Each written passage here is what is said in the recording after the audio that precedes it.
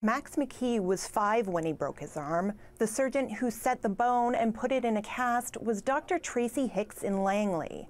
As soon as it came out, it was obviously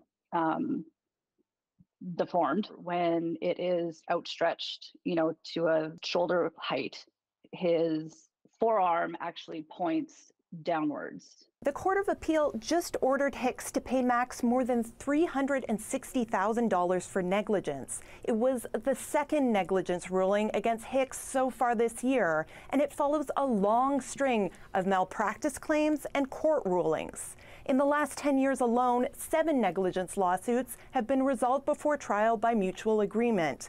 In most cases, Hicks denied wrongdoing and claimed his care was standard and appropriate. But in one, he admitted he did a hip replacement on a woman who actually needed a knee replacement. And the negligence allegations date back decades. One mom still questions if he played a role in her daughter's death.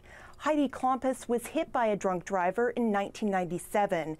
She was taken to Peace Arch Hospital with 2 broken legs.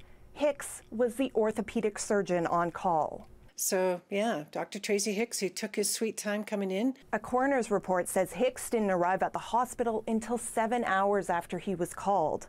Heidi's broken legs led to something called a fat embolism. That caused a seizure that put her in a coma for weeks. She died of blood loss when her breathing tube pierced an artery. The coroner said the fat embolism was the proximal cause of death, and the best prevention of that is quick treatment of broken bones.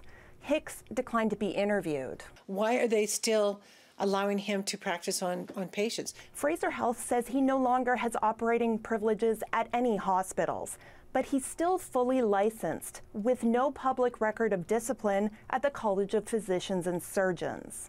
Like, how many people does one person have to allegedly harm or injure for the college to be able to actually step in and say, you know what, like, enough's enough? The college says there are currently some restrictions on Hicks's practice. He's agreed to only assist with surgeries and work in office settings. A college spokesperson says those measures protect the public. Bethany Lindsay, CBC News, Vancouver.